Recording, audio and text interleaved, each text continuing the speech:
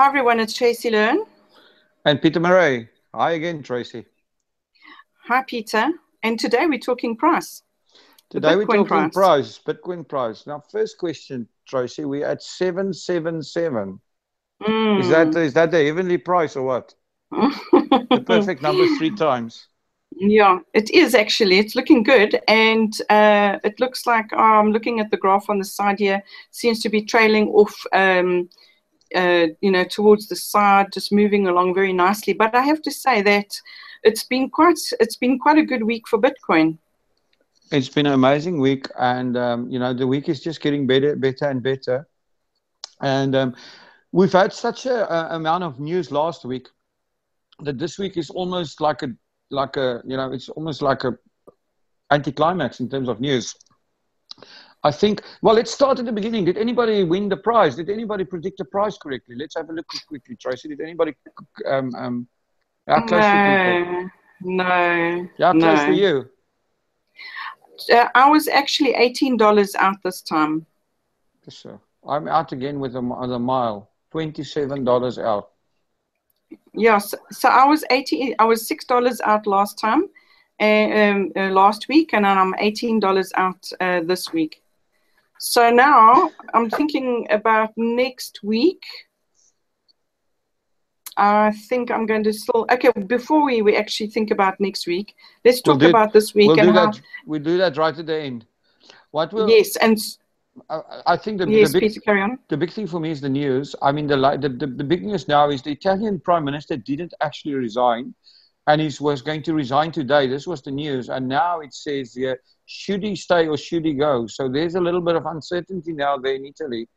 I'm not. The president has asked the prime minister to stay, but he promised to resign, and he's actually said he's going to resign today. So I'm not sure what's happening. So we need to follow this, because that is a very, very, this whole Italian thing has a big impact on the European Union, and what's going to happen there. Yes, absolutely. But the market news is interesting. The gold price is getting hammered, because the stock markets, the money's flowing to the stock markets. The US markets are making new highs. They just said here that European stocks made a fifth, rose for a fifth day. And this is the biggest rally in 10 months. They're calling it a Trump rally.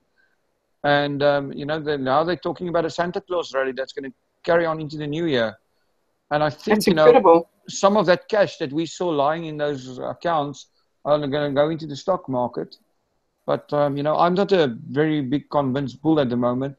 I would rather put my money into Bitcoin. And I think if we look at, what's happening in the Bitcoin market, the gold market is going down. People are going into the dollar. People are going into the stock market.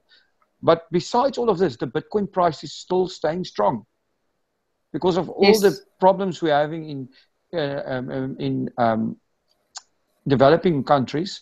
Because we saw that chart earlier of the peso dropping against the dollar, and we can very easily start the year off with another emerging market crisis if the dollar keeps on escalating. We can have another currency crisis, and especially if we get rising interest rates. And the Fed is definitely looking at rising interest rates. The European Union will start lifting interest rates next year. So it's going to be very interesting to see. And then, have you watched those premiums again on the Bitcoin prices in India and in Nigeria and places? Yes, I have, and those prices are still racking up. I mean, I had a look at Indian prices yesterday, and they were they were about 1,200 odd. People were selling for up to that amount. And very often when you see the lower prices, it means that someone's just really, got that to hook you in, so that they get the phone call. And then they say, yeah, I'm terribly sorry, I've actually sold out on that price, but I can give you this. And that's actually how these traders work, because there's a lot of money to be made in trading with Bitcoin at the moment in India. And certainly if someone does buy Bitcoin from outside the country and sends Bitcoin to their family could be making some nice profit on money that they would have received from their relatives. Well, besides all of this, there's a few bullish calls on Bitcoin that came out. One Nordic bank, Saxo Bank, predicted a Bitcoin price next year of over $2,000. Yes, Which means, $2,100, very bullish. yeah, the Bitcoin price will almost treble from 700 times 3 to 1. Yeah, It's You amazing. know, I just have to think about where we were last year this time. I mean, it was the Bitcoin price was hovering around, it had just gone through a spike from about, I think it was in about September or so last year. It was sitting at about 200 odd dollars. And then it started to creep up. And around about November, going into December, it started to move to the 400s. And actually we could see something happening like that in now, you know, with this price that we've got at the moment. So maybe this is that $200 odd price that we were seeing beforehand. Maybe it's still going to be moving up. Well, I hope so.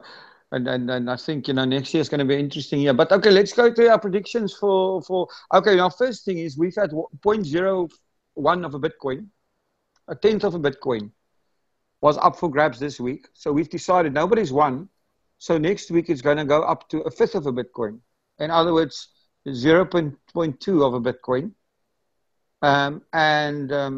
You know, for anybody that predicts the price correctly. So leave a price prediction in the comments below. Tracy and I have been useless at predicting. Tracy much better than I have. But I'm going to stick with my prediction of last week. I'm going to go for 804. What are you choosing, Tracy? Actually, I was going to go for 802, but I think I'm going to stick just under the, I think I'm going to still go just under the $800 mark. So I think this time around I'm going to go for about, also around about 790. 790. 790. Okay, so I think Tracy, it's not because I'm not, you know, at the end of the day, what could happen is the price could shoot past 800, but we've seen that it shoots and then it settles down a bit and shoots up again and settles down. So that's what I think. okay, you've got method in your madness. I'm just pulling a number out of my hat. So Yeah. we'll see what happens. But guys, if you make a prediction, anybody predicts correctly, you know, a fifth of a Bitcoin at today's value is not something to sneeze at. That's almost $150. Yes, that's amazing. Thank you, Peter, for that. So yeah, it's a very, very, very interesting week we've had. Very interesting week ahead.